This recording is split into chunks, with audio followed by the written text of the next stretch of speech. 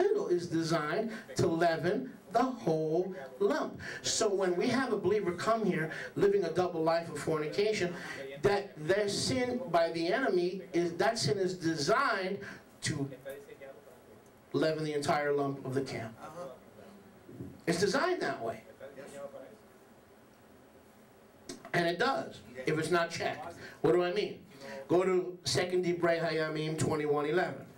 2 Divrei Hayamim 21:11. I'm talking about Zana and Porneia. Same word, one Hebrew and one English. Zana, which is the same Hebrew word for prostitution.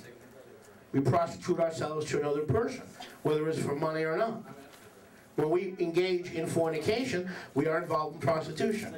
We may not be standing on a street corner in a red light district, but we are involved in prostituting the temple of the Ruach HaKodesh and selling ourselves in the gratification of ourselves and to another person. That is temple prostitution. It is most obscenely wicked. 2 Chronicles 21:11.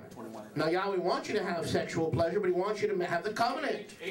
He wants you to have the covenant. You know what the problem with fornication is? You get self-gratification without commitment. Who was the first that sought self-gratification without commitment? Who was the first? S.A.10. He wanted all the gratification of worship and indulgence and homage, but he wasn't going to receive that as part of his commitment to Yahweh. Read Yechezkel 28. Read Yeshayahu 14. Baruch Hashem Yahweh. So you know what I tell a lot of the folks who are fornicating? I say, okay, you were committed enough to get the sexual pleasure and the sexual moment, so then you go ahead and marry that person. But then there are other complications. That person may not really be a believer. Now you can't marry a non-believer. That person may not be equally yoked with you. Now you can't marry. You see, and it creates all kind of problems. Are you with me? It creates all kind of problems. But fornication is gratification without commitment. Sexual marriage within a sexual marriage relationship is gratification with covenant commitment. It exemplifies Yahweh's covenant commitment with the bride, Yisrael, His bride.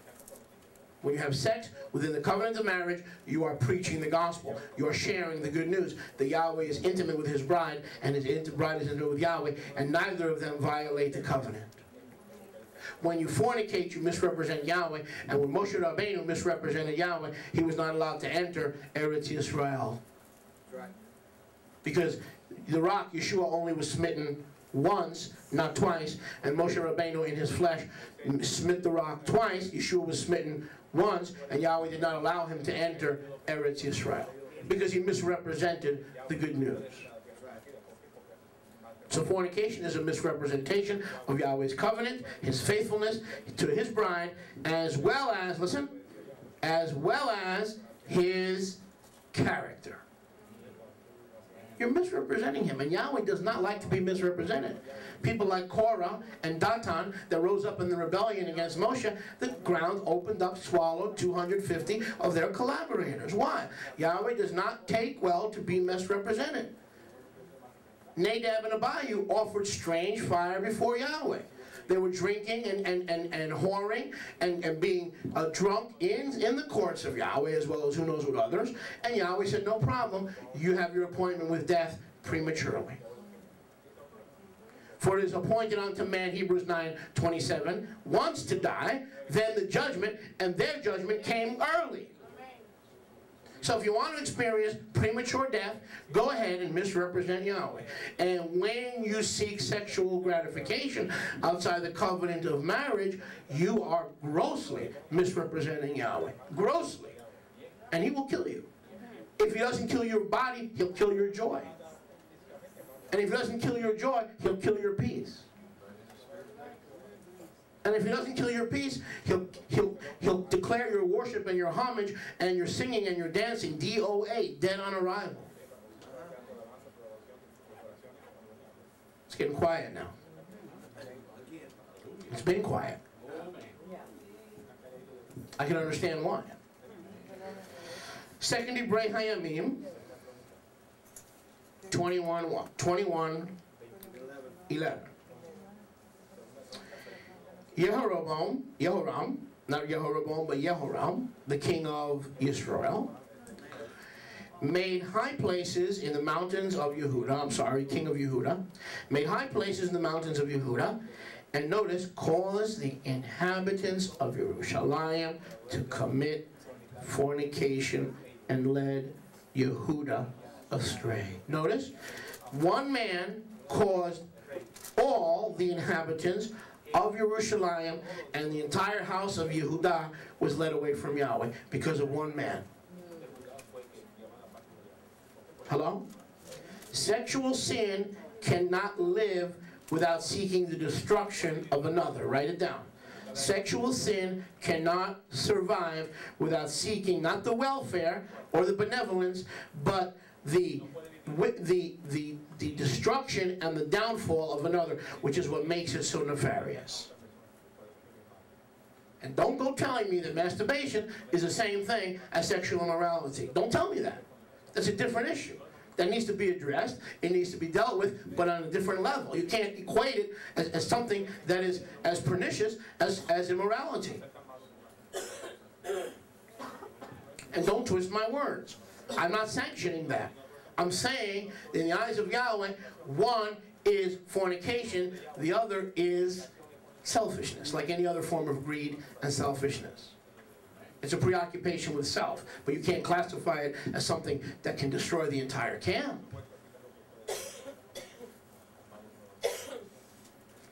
Baruch Hashem Yahweh.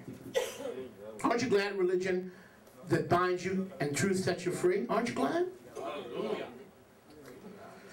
So here, one man made the entire house of Yehuda to go astray. Unchecked, fornication can spread, write it down, when it is not checked. Fornication is, listen, any, turn your neighbor and say any.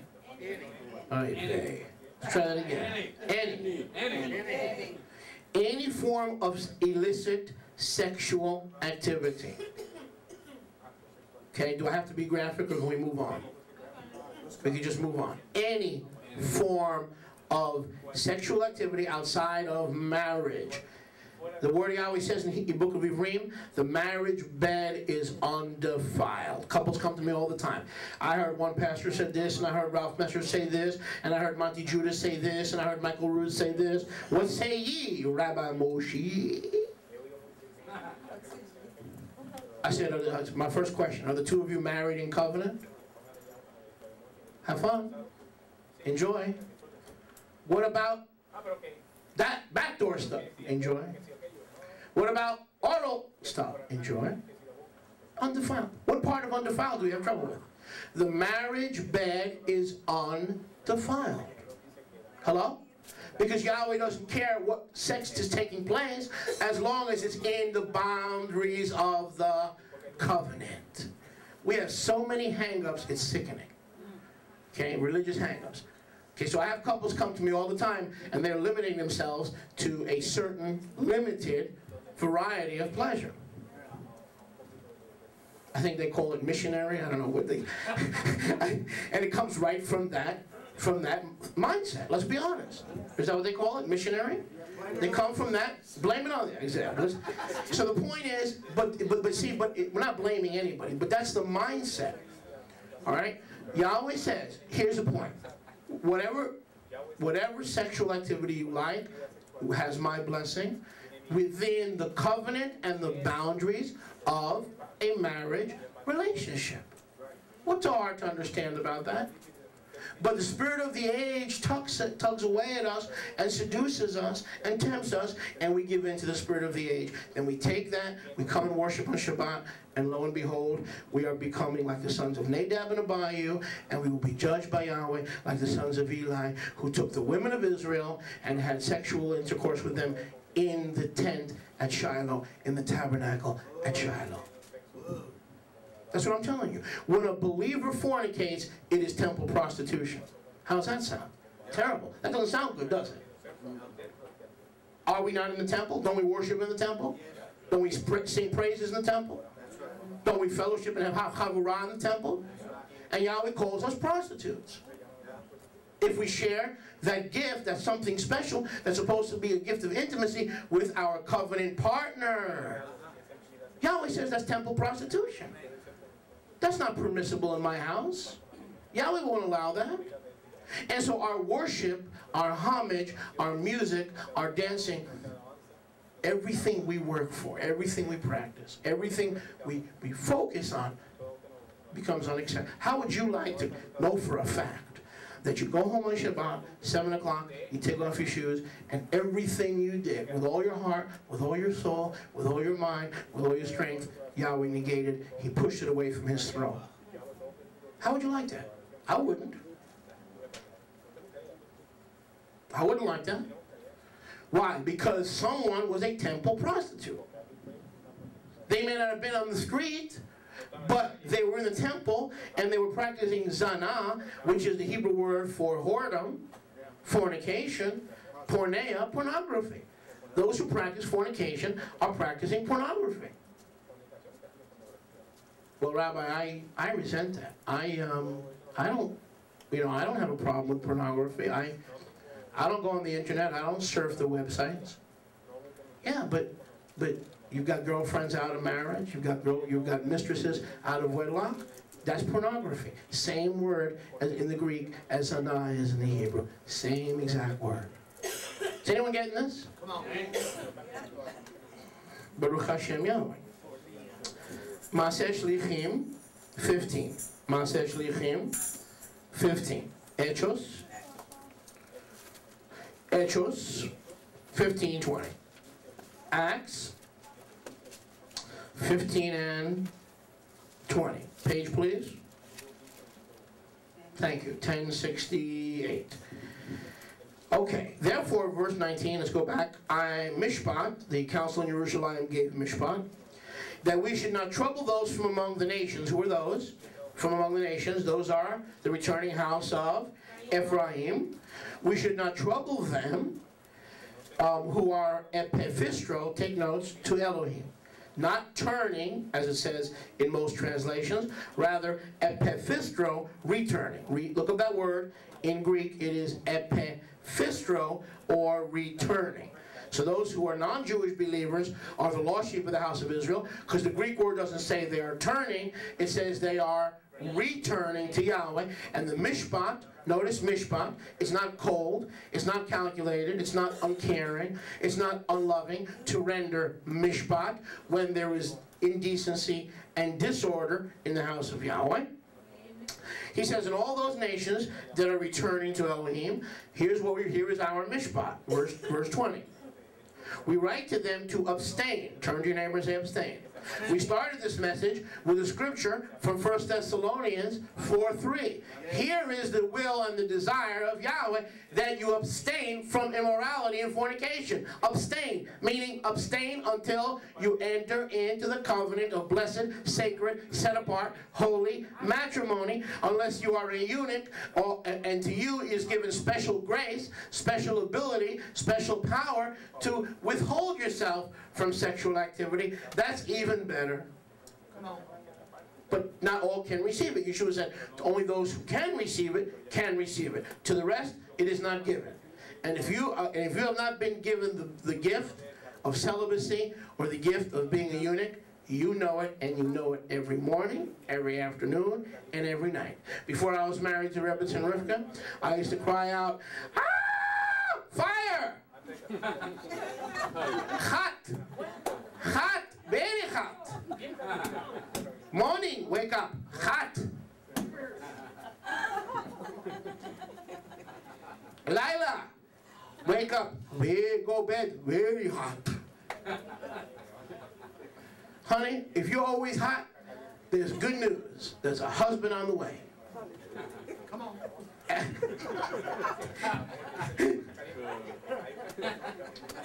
And there's a female, and if you're a male, there's a wife on the way, because Yahweh would not, he's got a way to satisfy the fire down below, but it's not called temple prostitution. It is called those who wait on Yahweh shall renew their strength. They'll rise up with wings of eagles. They'll run and not grow weary. They'll walk and they shall not faint. Yeshayahu 40:31. Those who wait on Yahweh will rise up. They'll walk and not grow weary. They'll run and they shall not faint. They shall have their strength renewed. So how do I have sexual pleasure? No problem. Just wait on Yahweh. What's your problem? Yahweh, sometimes, I can't do that. I'm in a hurry. Yahweh says, okay, fine. What I'll do is I'll put you in a waiting room. You ever go into a doctor's office? You're in a hurry. And you're in a hurry. You want to get out because, like Ted's waiting for you in the car, double parked outside. And he told you he's got another appointment and he can't stay too long. Right? But you're just in the doctor's waiting room. You're in a doctor's office, right? That's what it is with Yeshua. If you have trouble with patience, no problem. He'll bring tribulation in your life to build patience. What good is our faith if our faith can't stand a time of cleansing and a time of refining and a time when Yahweh is burning away all the dross as a congregation, as a kehilah? Well, I'll serve Yahweh when all things are going good. Fine. Do you serve Yahweh when brothers and sisters around you are falling left and right? Do you serve Yahweh when you're being tested and tempted? In other words, what good is our faith if it can't be tested and tried? What good is our? Come on. Now's the time we're wondering, is Yahweh really in B'nai Yeshua synagogue? Is this really where I'm supposed to be? Is this really the way we ought to be behaving? Asking people to leave? See, and your faith is being tested, big time. It's being tried, pruned, and tested, right? There's all kind of stuff going on here, and we're wondering, I'm hoping things are being done biblically, right? I hope things are being done properly. I hope things are being done with love, but with firmness. Our faith is being tested. A faith that can't be tested is not a faith at all. It's a fantasy. It's an emotion. Emotions come and go. True faith can be challenged and tested. And the only way you'll know if it's faith or fantasy is to go through the trials and tribulations that Yahweh has ordained and assigned for you. And when people realize, they finally realize, you're not Mary Poppins. And you're not Miss Goody Two-Shoes. That you've got an evil side to you, and you have a dark side to you, and you have a pernicious side to you, and you have a side to you that is not pleasing in the eyes of Yahweh, and now everybody knows it, and the temptation is to run and hide and find a new congregation and find a new pastor that'll tell you everything is all right. Hello? That's faith that is real faith, because real faith can be tested and is purified by trials. It doesn't give up. If a faith gives up when trials come, it wasn't a faith to begin with. You had no faith. You had no real faith. You had no biblical faith. You cannot declare it to be biblical faith until it survives the trials and the testings that we all go through. Does this make sense? Then we can say we have biblical faith. I need a hanky up here, please. Can someone get me a hanky, Rebitz and Rivka? That's what faith is. Faith means I've been through this, I've been through that. I've been in want, I've been in hunger. I've been in abundance, I've been in lack. I've been rich, I've been poor. I've been homeless, I've been in a castle. But in all things, in whatever state I am in, I have therewith learned to be content. Hallelujah. Hallelujah. Philippians 4:11. Whatever state I'm in, I've learned. That's faith. My faith is as equal and as committed to Yahweh Tzebaot as when I'm not sure about where tomorrow's meal is coming from, as I am when the bank is full, the job is full, everything's going nice, everything's hunky-dory. Now is the time we as a congregation and we as individuals are finding out if we really have faith. Or was the faith just based on Brother X being in attendance? And when Brother X was in attendance, we felt good. But when Brother X is not in attendance, well, something's wrong, see? So in other words, our love for Yahweh was based on whether Brother or Sister Susie would be there. Hello? What happens if you're the only Susie left? What happens if it's just you and Rabbi Moshe? You're the only Susie left. What happens if at that point you're sleeping on me? And you're the only Susie left? And what happens if the only way I can get you up is to say, wake up, little Susie, wake up. Huh? Now that's when your faith is tested. Baruch Hashem Yahweh. I may try that one day. Okay. Verse 20. Here is the mishpat of the council in Jerusalem. Write to Ephraim, or returning epipistro from the nations. That word turning is an incorrect translation. Write to them to abstain from what? Defilement of idols. Ephraim's shortcoming. From fornication. From what is strangled. And from blood. From fornication. One of the things Yahweh wrote for returning Ephraim is to abstain from fornication. Why? There's 613 mitzvahs. But Yahweh zeroed in on 4 mitzvahs out of all the commandments for returning Ephraim. Why? Because Ephraim has a penchant. Thank you. Ephraim has a penchant not only for idolatry, but for temple prostitution. Where did your ancestors come from? If you're Ephraim, where did your ancestors come from? They weren't raised in the synagogue. They served idolatry, idols. And part of that idol worship cult was offering to Yahweh sexual gratification and pleasure, thinking that that's how you got closer to Yahweh. So Yahweh says, you see all these Ephraimites returning? Write to them. Warn them and write to them. Not only no idolatry, no fornication. Can we talk? I'm going to talk, and I don't care if I don't care if it costs me every member of this congregation. I don't care if it's just me and Susie. And then I got to stay in until Susie will fall asleep on me. Do you know the synagogue, the Orthodox synagogues don't have this nonsense? Did you know that? You ever hear of the Catholic nuns who should have been married, but the church told them they couldn't marry? Because Yahweh said it is better to marry than to burn. The church says, if you marry, you will burn. That's what they said. They get pregnant. Yeah. They kill the baby. They kill the baby, dump it in the dumpster. Yeah. And every week those who would come by to collect the garbage knew that there would be discarded fetuses in the thing because they couldn't control themselves. They weren't supposed to control themselves. They were supposed to get married and honor covenant, and Yahweh would give them sexual pleasure. Instead, they became nuns. At the right time. Now, if Yahweh has given you the gift of being a eunuch and not needing that gratification, you'll know it. Trust me, you'll know it. You will know it. You've got that ability that most of us don't have. And it's better because you're free to serve Yahweh. It's better. 1 Corinthians 7, read it. You're free to serve Yahweh. You don't have to worry about will he, won't he? Will he, won't he? Will he come home, won't he come home? Does he like the soup? Does he not like the soup? Is he going to kiss me today or is he going to reject me today? Okay? He loves me not. Those of us who are married, we're sitting home with yellow daisies. He loves me not. Monday he loves me, Tuesday he loves me not, you know. Marriage has got a whole bunch of baggage, man. Marriage has got a whole bunch of baggage. And single folks don't have that baggage.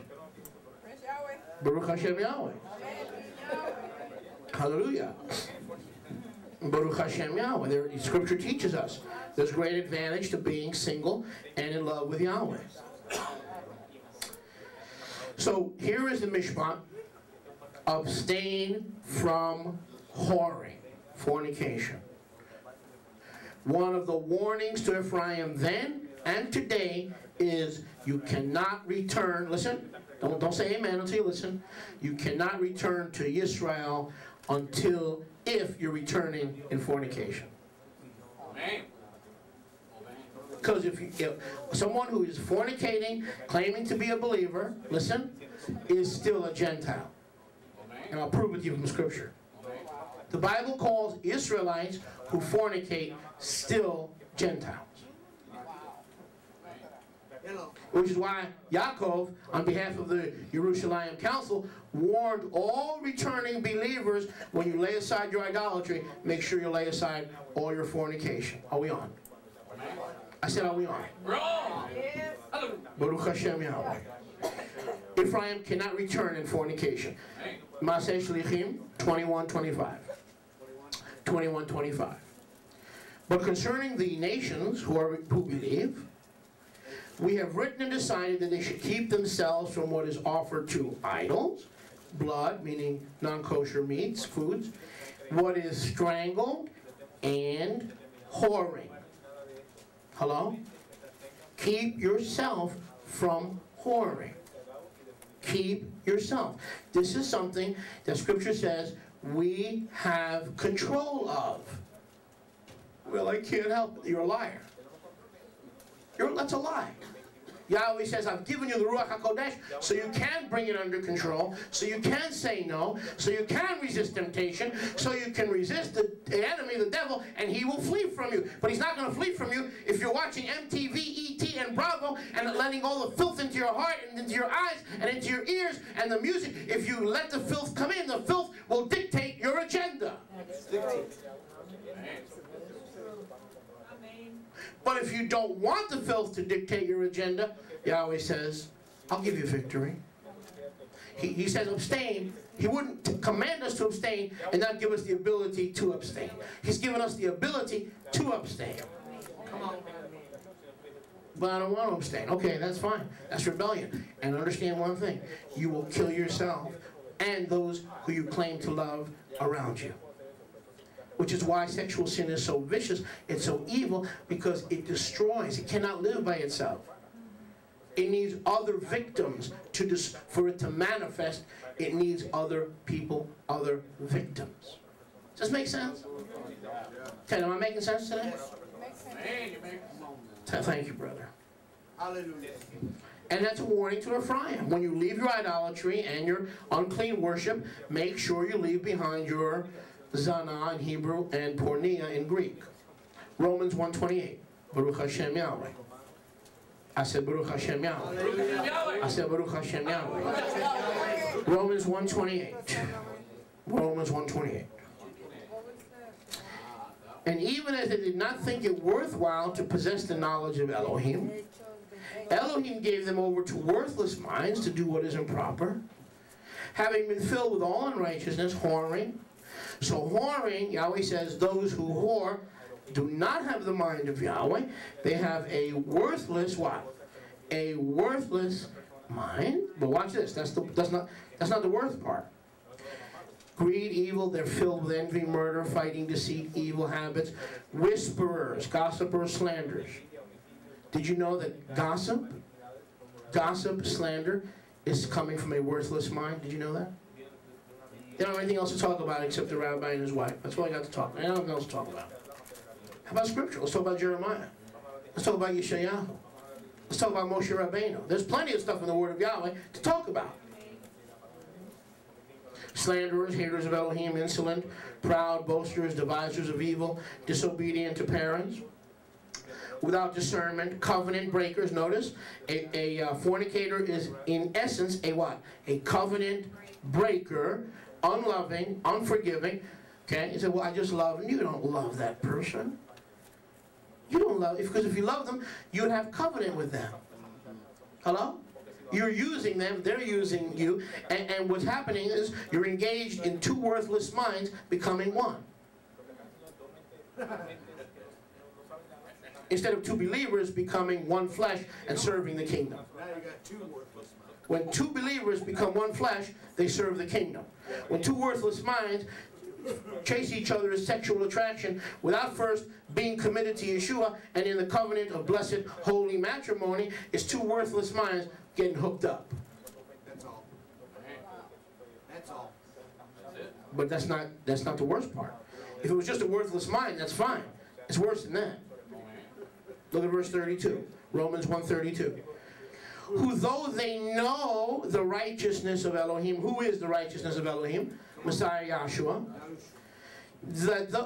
Even though they know that those who practice these things, meaning whoredom, fornication, deserve death. Well, wait, time out, Rabbi. I thought we're under grace. I thought the law was to Deuteronomy, and Romans is part of the covenant of grace.